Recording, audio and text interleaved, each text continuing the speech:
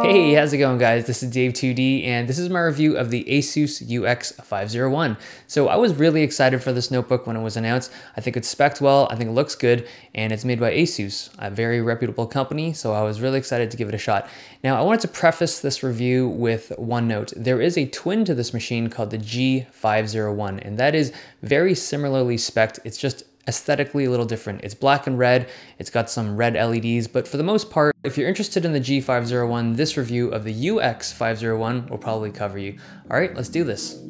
This is a pretty plain box considering that the notebook is from their more premium line, but the unit here has a 2.6 GHz i7, a 4K IPS touchscreen, a GTX 960M, 16 gigs of RAM, and 512 gigs of storage. All of this for $1,500.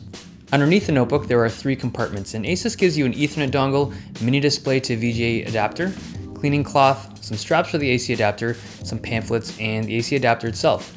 You may not use some of this stuff, but they always throw it in because that's just how Asus rolls. The top of the notebook is aluminum, and like the UX305, it has a brushed radial pattern, but this time it's more of a subtle gray color. The Asus logo itself is plastic. Now, one thing I really like about the brush finish is that fingerprints do not show up easily on the surface. The bottom of the notebook is also aluminum. There's 2 down-firing speakers on the left and right here, and 4 rubber feet that are really grippy. Now, instead of a radial finish like the top, the bottom panel has a more linear brushed finish. Same thing though, fingerprints don't show up easily. Here's a close-up of the bottom. If you're watching this in 4K, you can probably see the finish, but if you're watching this in like 240p, well, then my footage won't help you. You just have to trust me. And this is a close-up of the top lid with that radial finish. The UX501 is reasonably thin. It's definitely one of the thinner 15-inch Windows-based notebooks at 0.81 inches, but it's still a little thicker than a 15-inch Retina MacBook Pro. The build quality and design are really solid, and it does feel durable. The edges of the main body around the keyboard have a chamfer to it. It reminds me of the edges of the iPhone 5, and I actually really like this design feature. It kind of removes the sharp edges of the device where you'd be like resting your wrist and stuff, and it gives it some style. You can remove the bottom plate. There's some T6 screws here around the edge, and you gotta remove 2 rubber feet for the last 2 screws. Inside over here, you have the Samsung SM951 SSD. This is a super fast drive that we'll get to in a bit. And over here, there's 8 gigs of RAM that you can remove. The other 8 gigs are soldered on board, but you can't go higher than 16 gigs anyway, so this is more of a replacement thing instead of an upgrading thing. The battery here is a 96 watt-hour battery. Now, they do make a variant of this notebook with a smaller 45 watt-hour battery to make room for a second drive, but I'll show you later. You really want to get the bigger battery. The length and the width are pretty average for a 15-inch Windows machine, but it is a little heavier than I thought it would be, judging by its looks. It's not that it's a heavy notebook, but Asus markets this device as a pretty sleek and portable gaming machine, and it just feels heavier than you'd think it would be. On the right side, we have a headphone jack, SD card slot, and a pair of USB 3 ports. The SD card does stick out quite a bit when you insert it, like over half the card juts out, so you want to be careful with that. On the left side, there is a power connection, mini display port, and an HDMI 1.4. Sadly, it's not 2.0, so if you use this HDMI port for 4K output, you're going to be stuck at 30 Hz. And lastly, there's one more USB 3 slot. Now, supposedly, the notebook has an option to support Thunderbolt 2 on the mini display port. Now, I tried connecting it to my Thunderbolt drive, couldn't get it to work, so maybe this unit doesn't have that option installed, I'm not sure. I tried to use the mini display port to connect this notebook to my monitor, but I got some weird artifacts. I tried a couple different cables and even a different monitor, but the artifacts are always there, so my guess is that it's more of a driver thing, but I don't think this will be a normal problem long term. The HDMI connection worked properly, but again, it's 30 Hz at 4K, so yeah, it's not very useful to me. The keyboard has a number pad, which is a nice addition, but the overall keyboard positioning gets shifted because of this. You can see that all the keys are kind of shifted over to the left, and the directional keys have a weird position as well. I was hitting the up arrow pretty often when I was trying to press shift, but over time I got used to it, and I think most people will as well. The keystrokes feel good, there's plenty of travel and it's pretty tactile, but you do need a little more force to depress the keys than a lot of other notebooks that I've used. And in case you're wondering, the black dot pattern you see on the top of the keyboard, it's not like a speaker or a fan grill or anything, it's just dots printed on as a design. I should also mention that the backlighting has 3 brightness levels. Even at the max setting, it's kind of dim, but it gets the job done. The trackpad is surprisingly not horrible. It's glass, it has good texture, and clicking feels pretty good. I complain about Windows trackpads a lot, and even though this one's not perfect, I am content with it. And at the very least, this one doesn't do that thing where the cursor jumps around randomly, so in my books, this is actually a pretty decent trackpad. And the webcam, it seems to work fine. So all I know is that it's better than the 12-inch MacBook webcam, but yeah, 720p and it works. All right, let's talk a little bit about this 4K screen. First, color accuracy isn't great out of the box. After calibration, it looked better, but I still found it to have like a slight greeny yellow tint. And secondly, and more importantly, this is one of the most reflective glossy screens I've ever seen, and it was really hard to film the screen in regular daylight, so I want to apologize up front for this. Now, when you're not in a brightly lit environment, the screen isn't bad. It's an IPS panel, 3840 by 2160 touchscreen. Very vibrant colors. Viewing angles are good because it's an IPS, but the brightness isn't quite there. So when you combine a not so bright screen with a bunch of reflections, it can get really hard to see things in brightly lit rooms.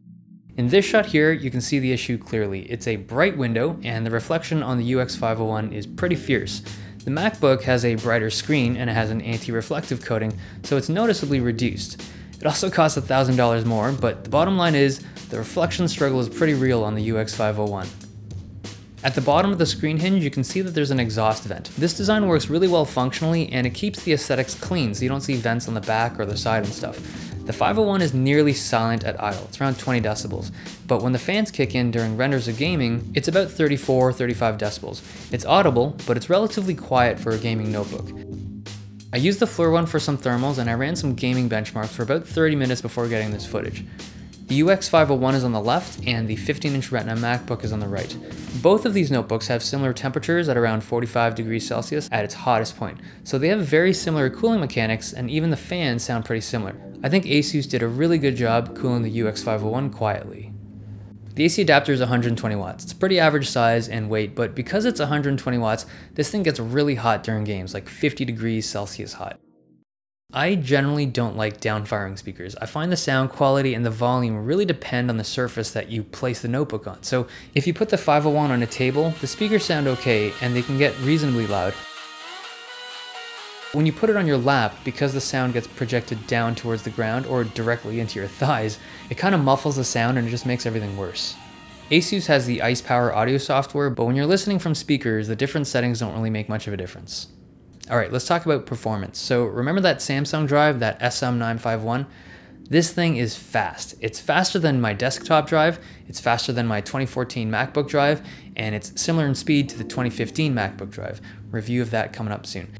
So when you combine a supersonic drive with a quad-core processor and a fatty GPU, you get a really good 4K video editing machine. Scrubbing around is snappy, and LUTs don't bog it down very much. All in all, it's a very well-balanced setup for mobile video editing. You just don't want to do it outdoors on a sunny day. Renders are also pretty quick, takes about 45 minutes for a 10-minute 4K video, and I actually feel like this is one of the best Windows notebooks I've ever seen for 4K video editing. And if you want, you can always hook up an external USB drive for more complex edits. Playing games in 4K is a different ball of wax. I think we just have to accept that mobile gaming in 4K isn't going to happen with this generation of hardware. I mean, it runs, but for any modern game, the frame rates are just really crappy. Witcher 3 in 4K gets around 10 to 15 frames per second with stuff on high, but running it at 1080p gets around 45-50 frames per second. But if you want to get over 60 frames per second, you want to drop the quality down. You can comfortably hit 60-70 frames per second if you go into medium settings for 1080p. And on a side note, I highly recommend this game. I only played it for a bit, but it's really cool if you're into RPGs. Less demanding games do really well on this thing at 1080p, like you can easily hit 80 frames per second on basically anything like Dota, League, CSGO, Diablo. All of these things run really well at 1080p. Lastly, I want to touch on battery life. So they claim 6 hours for regular use, and I got pretty close. Around 5 hours doing some work and some web browsing, 4 hours and a bit for watching movies with screen at max brightness and volume at about a third.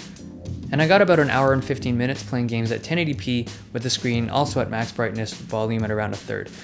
Obviously this isn't a perfect notebook, but is it worth you spending 1,500 bucks? Let's do a recap. The UX501 has a good quality aluminum build. The 4K touchscreen has nicely saturated colors, but it's not very bright, and the glossy finish is really reflective. The keyboard is positioned a little weird because of the number pad, but when you get used to it, it's comfortable to use. The trackpad has no physical buttons, but for a Windows-based notebook, it's pretty good. Inside this guy, you have 16 gigs of RAM, which is more than enough for gamers and a good amount for video editing. You get 512 gigs of extremely fast storage, which once again is really nice for video editing. Speakers here, they sound okay, but they're definitely not all about that bass. The quad-core i7 runs at 2.6 GHz and it combos nicely with the GTX 960M, which is not the fastest mobile video card for games, but it's very respectable and it keeps temperatures manageable. And there's a 96 watt-hour battery here that gives the notebook a pretty unexceptional battery life.